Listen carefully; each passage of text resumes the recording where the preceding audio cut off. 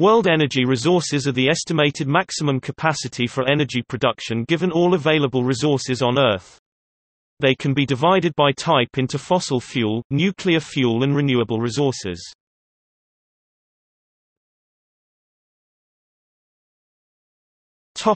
Fossil fuel. Remaining reserves of fossil fuel are estimated as. These are the proven energy reserves. Real reserves may be up to a factor 4 larger. Significant uncertainty exists for these numbers. Estimating the remaining fossil fuels on the planet depends on a detailed understanding of Earth's crust. While modern drilling technology makes it possible to drill wells in up to 3 kilometers of water to verify the exact composition of the geology, one half of the ocean is deeper than 3 kilometers, leaving about a third of the planet beyond the reach of detailed analysis. In addition to uncertainty in real reserves, there is significant uncertainty in technological and economical factors that impact what percentage of reserves can be recovered gainfully. In general, the easiest to reach deposits are the first extracted. Factors affecting the cost of exploiting the remaining reserves include the accessibility of fossil deposits, the level of sulfur and other pollutants in the oil and the coal, transportation costs, and societal instability in producing regions.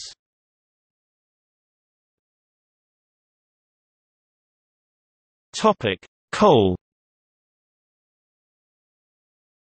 Coal is the most abundant and burned fossil fuel. This was the fuel that launched the Industrial Revolution and has continued to grow in use. China, which already has many of the world's most polluted cities, was in 2007 building about 2 coal-fired power plants every week. Coal is the fastest-growing fossil fuel and its large reserves would make it a popular candidate to meet the energy demand of the global community, short of global warming concerns and other pollutants. According to the International Energy Agency, the proven reserves of coal are around 909 billion tons, which could sustain the current production rate for 155 years, although at a 5% growth per annum this would be reduced to 45 years, or until 2051. With the Fischer-Tropsch process it is possible to make liquid fuels such as diesel and jet fuel from coal.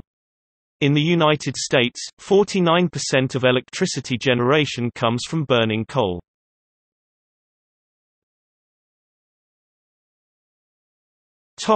Natural gas.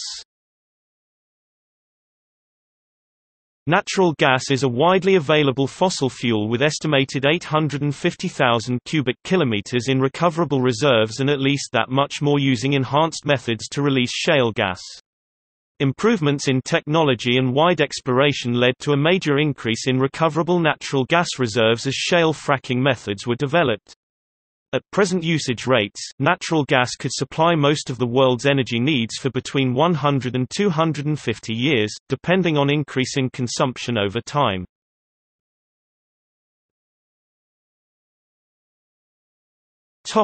Oil. It is estimated that there may be 57 ZJ of oil reserves on Earth, although estimates vary from a low of 8 ZJ, consisting of currently proven and recoverable reserves, to a maximum of 110 ZJ, consisting of available, but not necessarily recoverable reserves, and including optimistic estimates for unconventional sources such as oil sands and oil shale. Current consensus among the 18 recognized estimates of supply profiles is that the peak of extraction will occur in 2020 at the rate of 93 million barrels per day (MBD). Current oil consumption is at the rate of 0.18 ZJ per year, 31.1 billion barrels or 85 MBD. There is growing concern that peak oil production may be reached in the near future, resulting in severe oil price increases. A 2005 French Economics, Industry and Finance Ministry report suggested a worst-case scenario that could occur as early as 2013. There are also theories that peak of the global oil production may occur in as little as 2 to 3 years. The ASPO predicts peak year to be in 2010. Some other theories present the view that it has already taken place in 2005. World crude oil production including lease condensates according to USAID data decreased from a peak of 73.720 mbd in 2005 to 73.437 in 2006, 72.981 in 2007, and 73.697 in 2008. According to peak oil theory, increasing production will lead to a more rapid collapse of production in the future, while decreasing production will lead to a slower decrease, as the bell-shaped curve will be spread out over more years. In a stated goal of increasing oil prices to $75 per barrel, which had fallen from a high of $147 to a low of $40, OPEC announced decreasing production by 2.2 mbd beginning 1 January 2009.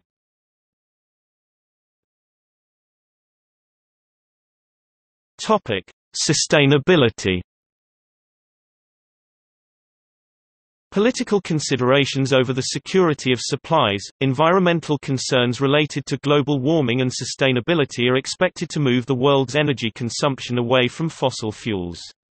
The concept of peak oil shows that about half of the available petroleum resources have been produced, and predicts a decrease of production. A government moves away from fossil fuels would most likely create economic pressure through carbon emissions and green taxation.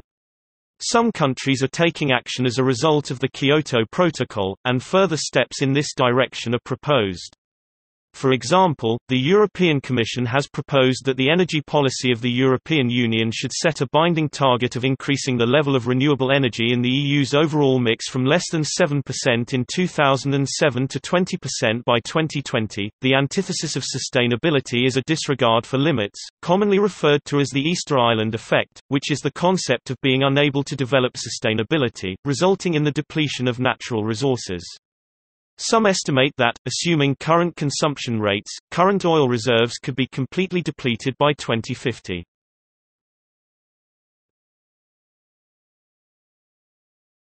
Topic: Nuclear fuel.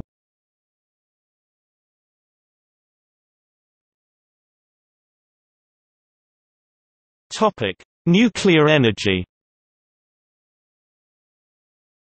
The International Atomic Energy Agency estimates the remaining uranium resources to be equal to 2,500 Zj.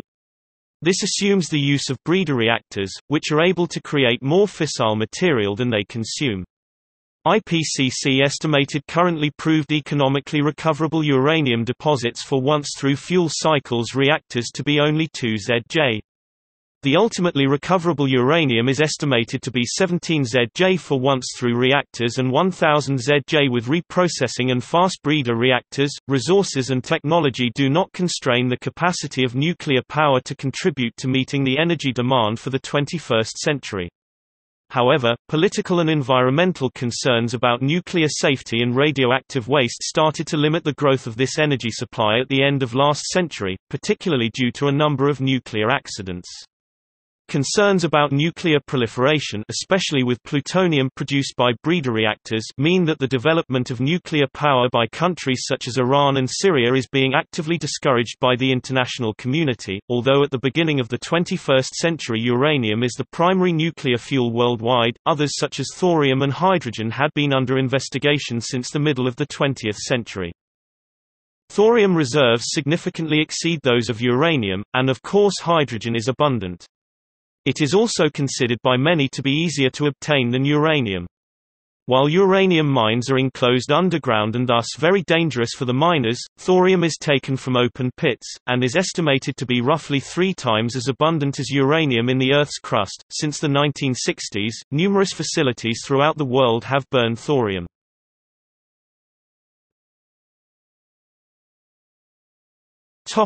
Nuclear fusion. Alternatives for energy production through fusion of hydrogen has been under investigation since the 1950s. No materials can withstand the temperatures required to ignite the fuel, so it must be confined by methods which use no materials. Magnetic and inertial confinement are the main alternatives. Kadaraki, inertial confinement fusion, both of which are hot research topics in the early years of the 21st century. Fusion power is the process driving the Sun and other stars. It generates large quantities of heat by fusing the nuclei of hydrogen or helium isotopes, which may be derived from seawater. The heat can theoretically be harnessed to generate electricity. The temperatures and pressures needed to sustain fusion make it a very difficult process to control. Fusion is theoretically able to supply vast quantities of energy, with relatively little pollution. Although both the United States and the European Union, along with other countries, are supporting fusion research such as investing in the ITER facility, according to one report, inadequate research has stalled progress in fusion research for the past 20 years.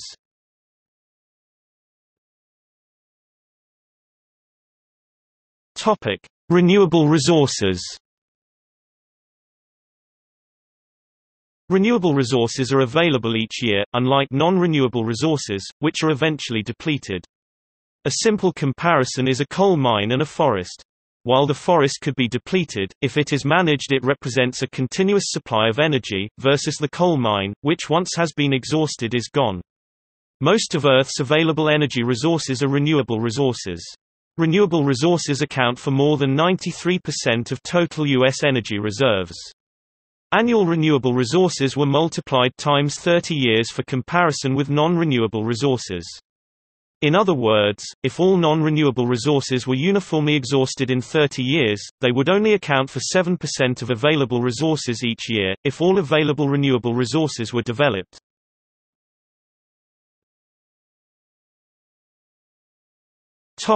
Solar energy. Renewable energy sources are even larger than the traditional fossil fuels and in theory can easily supply the world's energy needs. 89 petawatts of solar power falls on the planet's surface. While it is not possible to capture all, or even most, of this energy, capturing less than 0.02% would be enough to meet the current energy needs. Barriers to further solar generation include the high price of making solar cells and reliance on weather patterns to generate electricity. Also, current solar generation does not produce electricity at night, which is a particular problem in high northern and southern latitude countries. Energy demand is highest in winter, while availability of solar energy is lowest. This could be overcome by buying power from countries closer to the equator during winter months, and may also be addressed with technological developments such as the development of inexpensive energy storage.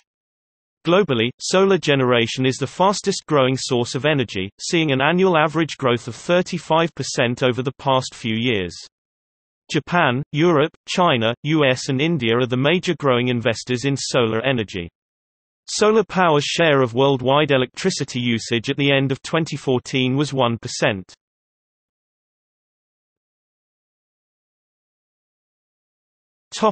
Wind power. The available wind energy estimates range from 300 terawatts to 870 terawatts. Using the lower estimate, just 5% of the available wind energy would supply the current worldwide energy needs. Most of this wind energy is available over the open ocean. The oceans cover 71% of the planet and wind tends to blow more strongly over open water because there are fewer obstructions.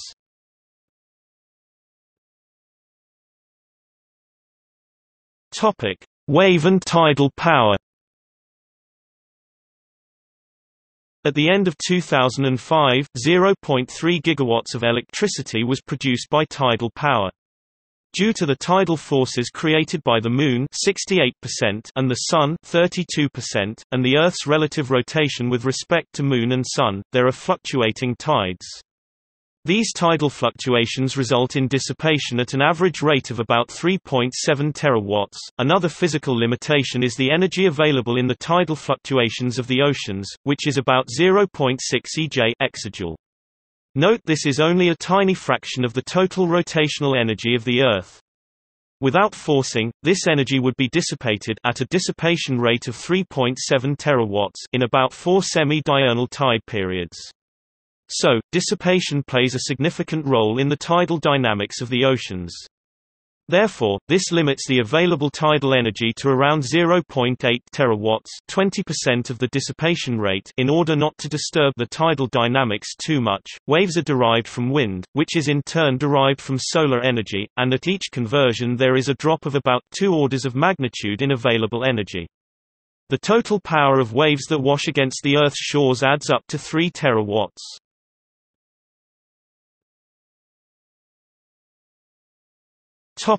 Geothermal.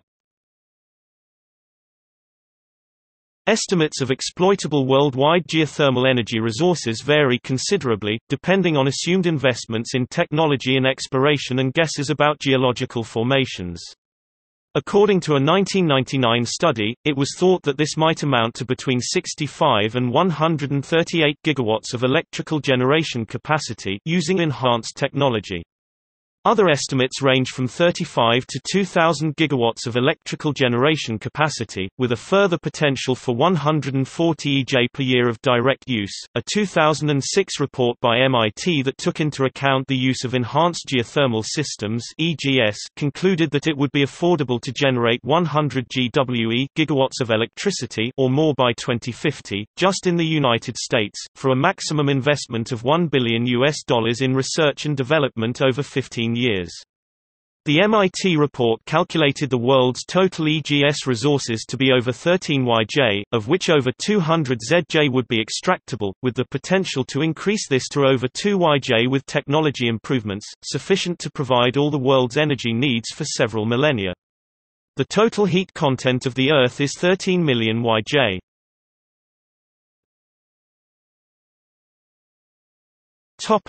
Biomass. Production of biomass and biofuels are growing industries as interest in sustainable fuel sources is growing. Utilizing waste products avoids a food versus fuel trade-off, and burning methane gas reduces greenhouse gas emissions, because even though it releases carbon dioxide is 23 times less of a greenhouse gas than is methane. Biofuels represent a sustainable partial replacement for fossil fuels, but their net impact on greenhouse gas emissions depends on the agricultural practices used to grow the plants used as feedstock to create the fuels. While it is widely believed that biofuels can be carbon neutral, there is evidence that biofuels produced by current farming methods are substantial net carbon emitters. Geothermal and biomass are the only two renewable energy sources that require careful management to avoid local depletion.